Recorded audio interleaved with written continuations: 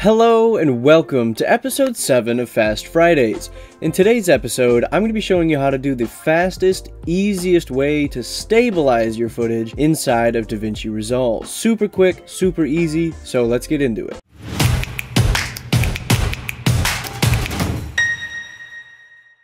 Here we are in Davinci Resolve. We've got our footage in our timeline already, and it's just a sculpture that I shot in a city near my house. So if we watch this back real quick, we'll see that it's very shaky. I shot this a long time ago before I knew any of the techniques for keeping my camera steady or anything like that. It's just all over the place.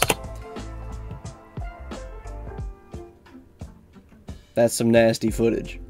Not all that bad though, because if we hold Alt and drag it, hold Alt and drag it, there we go, we have an exact copy.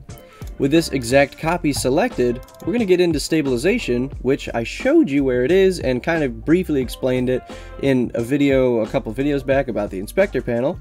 But for this one, just stabilization. So open that up, go ahead and click on stabilize with the clip that you want to stabilize selected. It'll analyze it, and then it will stabilize it. Then we'll check this one out. Now this one has been stabilized by that built-in stabilizer right there. We'll go ahead and hit play. And it's still moving, but a lot of that shake is gone. If we watch these, we'll go ahead and kind of split them. So I'll take this top one and crop the left side of it in so that we can see both here. On the left side of this is the unstabilized version, and then on the right side is the stabilized version, so you can see the difference. Go ahead and hit play here.